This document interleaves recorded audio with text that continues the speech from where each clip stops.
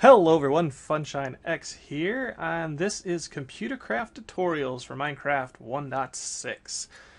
If you haven't already gone and watched the video on how to install the Minecraft launcher and Forge and the ComputerCraft mod itself, please click the link below and go do that. If you're an experienced ComputerCraft player, you might want to skip this video as well and go on to the later videos. This one is going to focus solely on kind of an overview on the mod, the items that are craftable in it and their purpose. I'm not going to really do any code or kind of demonstration in this video. As you can see in the top there's a link that will take you back to a menu, and the menu video will have links to every single tutorial that comes out. And each tutorial will then have in the description the paste bin of all the code that I write.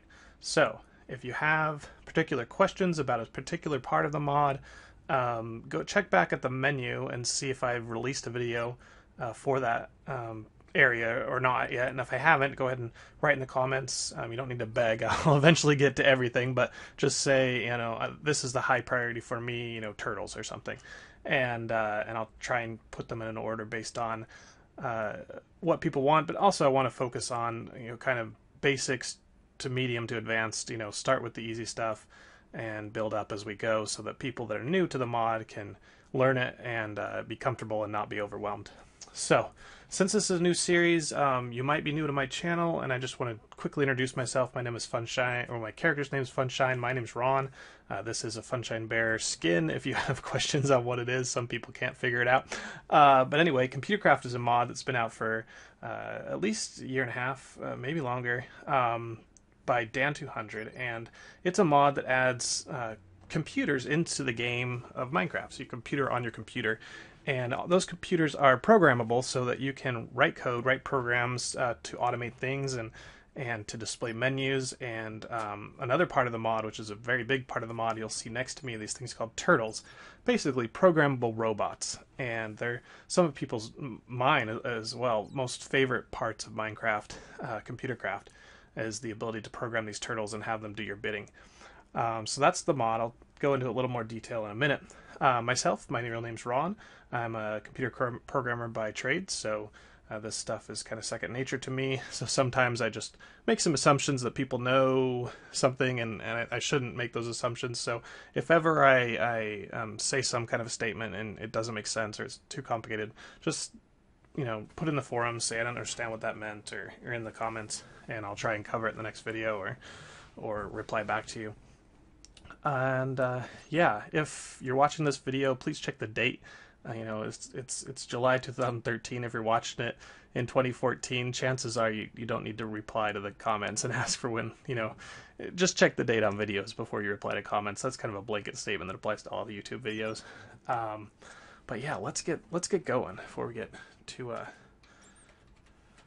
long of a video here. Okay, so in this house here, I've got my ComputerCraft. We're gonna go ahead and ignore some of this, but we're doing a lot of work in here, in this my little gaming room, whatever.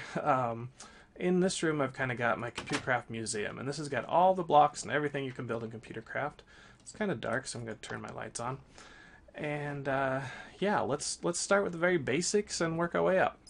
So the first thing you've got, gray and yellow. What's the difference? Well, when ComputerCraft first was created, you had the basic computer. It was just two colors. It was very rudimentary in the keyboard controls. It didn't have any mouse input at all. It was very basic, and it slowly got added features and new things. But Dan wanted to give some enhanced things, some better control and all that kind of stuff, and so he came out with the advanced computer. And not only does that have full color 16 color monitor display, it's also got mouse input and controls, which is really cool, especially when you're editing. When I did my last tutorials, I used I wrote most of my code outside of Minecraft and copied it in, and I don't think I'll have to do that as much anymore because you can edit it a lot easier and move around the program. So let's look at these computers, how to craft them. I don't have any other mods because 1.6 is brand new, but yeah, you can see that they're really easy to craft. A bunch of stone, a redstone, and glass pane. So that means very early on in a Let's Play or whatever you're doing, as soon as you get redstone, you're basically able to create a computer. So that's pretty easy. The advanced computer is a little bit more difficult to make because you need 7 pieces of gold. So it is an investment to make one of those, but there's not a lot of things that use gold, so it's not that bad. So that's how you make the computer and the advanced computer. I'm going to cover how to use them, and write code on them, all the interface and everything in the next video. But right now I just want to show all the blocks so that you can get an idea of what ComputerCraft is all about. Okay, so along with the advanced, the computer and the advanced computer, you have the monitor and the advanced monitor. You can think of these as like a computer in a block. It has your disk drive, it has your storage, your CPU, your display, everything your computer has. But then it's only just one block. The monitor's big functionality is that you can build these all together. And I'll go ahead and show you that. If you start chaining these guys together, they combine. So you can get a very large monitor. This is really good to make really cool displays and interfaces. So that's really cool. The advanced monitor is, again, color enabled, and also it supports mouse clicking. It's not going to work in creative mode, obviously, but if you were to come up here in non-creative and punch a certain area, the computer knows where you interacted it with your mouse, which is really cool. You can make touch buttons and other things that happen when you touch an area on the computer. So that's really cool there. Those are the monitors. Monitors are known as, in a general sense, as a peripheral to a computer. There's multiple peripherals in the game, and you'll see that in a minute. And all those mean is they need to be attached to a computer. The computer's the brain. It has the CPU and all the thinking parts. A monitor is really just a dumb block. You tell it what to do, tell it what to display. It doesn't really have any control on its own. So they need to be connected to a computer to be controlled. The disk drive, think of it as your hard drive, whatever. A lot of bats in here to get rid of. Is another peripheral, and this one allows you to move around things from computer to computer on floppy disks, which are really cool. Oh, and I did show you guys how to craft these. Because 1.6 is new, NEI is not out yet, so you may have difficulty crafting these, but this is just a bunch of stone and a glass pane. So, and no reds, basically the same thing without the redstone. This is glass and a red pane, and a glass pane, gold and a glass pane, but because you're using so much gold, Dan gives you 4 advanced monitors for that recipe. So that's pretty cool. So the disk drive here just needs 2 redstone and a bunch of glass to get the disk drive. And a floppy disk is paper and redstone. We'll use 1 floppy. Any floppy disk can be mixed with any color of dye to get that color of floppy disk. That doesn't really do anything other than allow you to kind of know that, oh, my orange floppy has my games on it. My red floppy has my programs for my turtles on it, or something like that. So that just helps you kind of easily see which floppy has what programs on it. But as you connect a disk drive to a computer, then the computer has now access to this peripheral, and it can tell things like, write my programs out to the disk drive, copy them onto the drive, or that kind of thing, just like you would on your computer at home.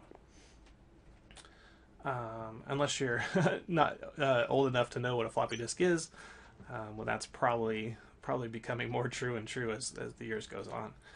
Okay, so the next peripheral is a printer. This was added, I think, maybe 2 versions ago, 1.4 or so.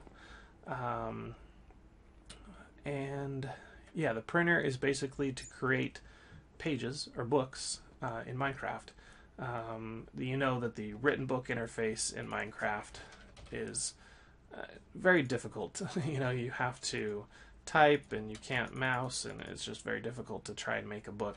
So that's the purpose of this, was to allow you to easily print pages that you could give to players, or put in an item frame or something, or books that you can give to each other. So the printer is really cool. Its interface takes paper up in the top. You can just stack tons of paper here. Dye over here determines what color the text is that's written on the paper. And then once it processes, it outputs these printed pages. And you again need a computer attached to it to tell it what to do. It's just a dumb block, it doesn't know. And you craft it like so. Redstone and an ink sac with some stone. Okay, so I have a single page. What do I do with single pages? Well, you can put them all together, and a bunch of them, with some string, and it'll lump them into a bunch of printed pages. And the order here is determined by how you put them together. It's a shapeless recipe. The string can go anywhere, but the pages will go in the book, or in the printed pages stack, in the order that you put them in here. And you can see you can actually put printed pages in with the thing, and it'll just copy them. So that's how to make a lot of printed pages, like a bundle of them. If you'd rather turn them into a book, you can do this recipe, which is, again, shapeless. You just need to take all of your paper and printed pages and mix it with leather, and that'll bind it to a printed book. That's pretty cool. I don't know if it'll let me interface, but there's really nothing here because I didn't actually print this with a printer. So that's how you make paper or pages and books with ComputerCraft. And we'll definitely show you how to actually write code for that so that happens. The next things are your modems. When you have two computers, you might want them to talk to each other. And so that's why we have the modems. You have both the wired modem and the wireless modem. And you can see these are just attached to a computer. So I have these on the back side of a computer. The wireless is just like it says, can communicate with another wireless modem at a range of a certain number of blocks defined in the config file. Wired modem needs a networking cable attached to it to be able to communicate. So you'll see that as you take this networking cable, and here's the recipe, just redstone with stone, you can attach it here and just drive it around. See, like that? Cool.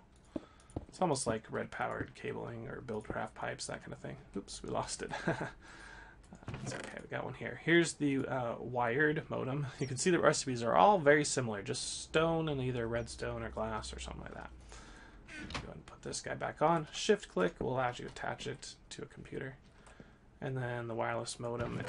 This got a new recipe last version. It used to be just a redstone torch, but now it is an ender pearl. So a little more difficult to make. You gotta find some endermen and kill them.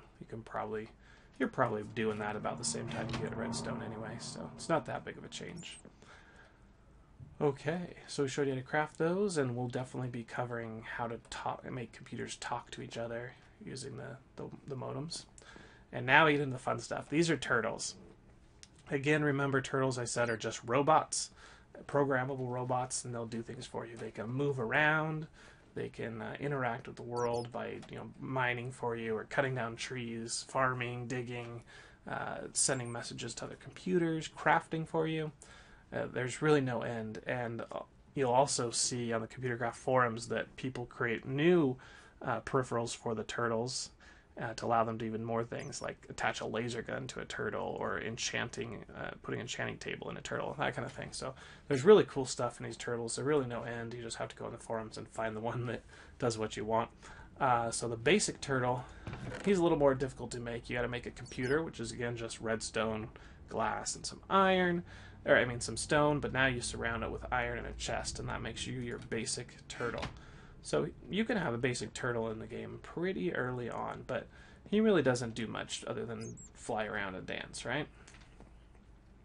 If you add a modem onto the side, so you want to put it on the left side of, right side of the turtle, but left side in the crafting grid, you get the wireless turtle. He's the same thing as a turtle, but he has a wireless modem attached, which means he can talk to other computers and other wireless turtles. The crafty turtle is crafted by putting a crafting bench next to a regular turtle, and he has an inventory, and you can see most all of them do have an inventory, but as you put things in the inventory, you can say craft, and he will try and attempt to make, craft whatever rest you put in there, which is pretty cool. So that, allows you to automatically craft some things. And then new to this version are advanced turtles. Just like those ones, they are color enabled and mouse enabled. So it really helps when you're programming, especially to be able to click your mouse in here and that kind of thing. So that's the advanced turtle. And now here are all the peripheral turtles. Again, you've got the mining turtle, so he can break blocks. The felling turtle is very similar, but he can only break wooden blocks and things that you could break with an axe. The melee turtle can attack with a diamond sword here. The felling turtle can also attack, I believe, but doesn't do as much damage. I'll have to check that. The digging turtle, again, he's just using a shovel, so anything you can normally dig, he can dig up. And the farming turtle, obviously he can till soil. And to craft any of those, all you have to do is make the diamond version of the tool and craft it with a basic turtle or a wireless turtle or a crafty turtle or an advanced turtle. So if you want, the turtle to be wireless and have a diamond sword, you can have that. You can actually have a crafty turtle that's also wireless, but then he's used both of his arms basically, so he can't have a tool. So you can check if you go into the menu here what's available for you to build. Pretty cool. Okay. That is about it as far as all the blocks. As you look here, we've there are different combinations of everything, but that's everything you can build in ComputerCraft. The power now comes in opening up the computer and writing code for it. Code in ComputerCraft is written in a language called Lua, and it's a scripted language, so you don't have to compile it or anything. You just type in the functions that you want to run, and it runs them. If you've never written code before, this is a great way to learn it, but it's going to be prepared for some difficulty. It's not the easiest language to learn, but if you start with the basics and build up, you can learn it pretty quick. I'd encourage you to go to the ComputerCraft.info page and click on the wiki link, and you can find pretty much everything we're going to be covering in the tutorial series, along with a bunch of sample code that people have written. That's one of the best ways to learn, in my opinion, is to look at what other people have written, try and understand how it does what it did, and then you can start writing your own at that point. What I discourage you from doing is going to the web, finding a program, and just simply copying, pasting, and expecting it to work. A lot of times it's very situational, where when they wrote their program, they were expecting the computer to have a monitor on top, and you have it on the side, it's not going to work, and that kind of thing. So you really need to, you can go get the code and use it all you want, but I would encourage you to be able to read through it and try to understand what it does and how it does it before using it. Let's see, do I want to talk about anything else in this video? No, I think I'm going to keep it quick. This is just the introductory video again. We're going to start getting into coding next video, and we'll see how to use all these things and what the mod can offer us. Again, there's a menu there at the top, so you can get back to all the other tutorials really easily, and I encourage you to make comments on the video of what you would like to learn and what you're having problems with. Again, I'm going to say that if you have written like 100 lines of code and it's not working, please don't go onto my YouTube channel and say it doesn't work. You've got to have a lot of detail. Is there an error message that's given out? Is there, what happens? Does it, just crash your screen? I need to know more info.